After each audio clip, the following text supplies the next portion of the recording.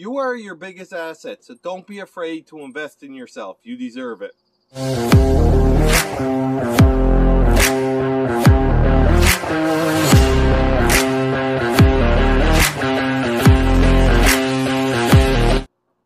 Hello friends, and welcome to Clayton's Motivational Journey. You know, in life we always want to improve our situation. We want to get ahead. We want to have a different lifestyle sometimes.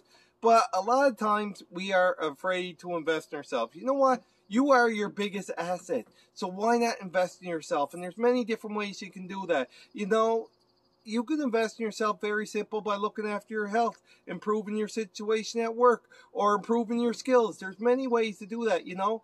A lot of times, as we grow older, we are afraid to invest in ourselves. We don't take the courses. We don't buy the book. We don't get the gym membership. And I don't know why. You are your biggest asset. So why not look after yourself? Why not invest in it? Why not improve your situation?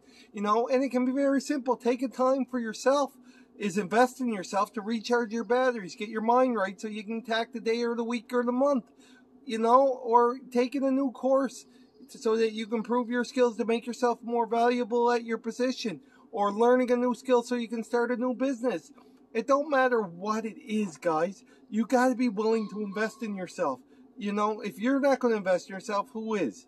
And I look at it like this. We always tell our kids that you need to take courses to improve their situation in life.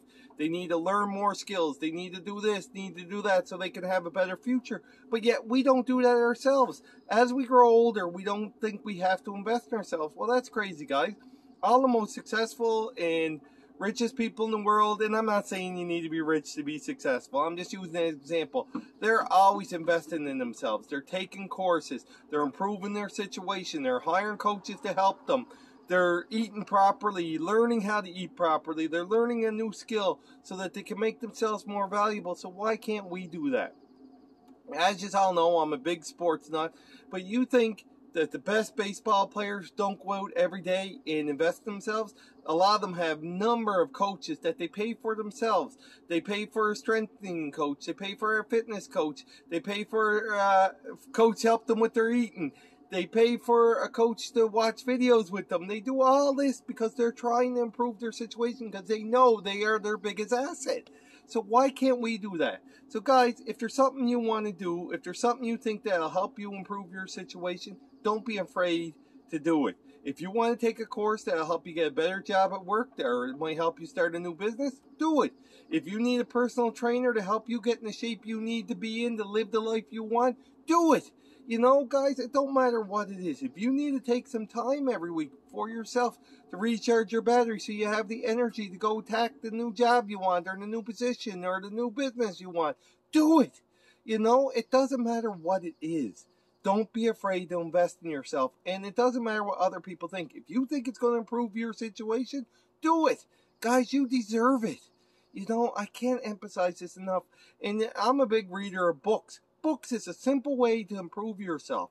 But a lot of times we don't want to pay the price for the book, or we don't want to buy the book, or we don't want to spend the time reading when it can really help us.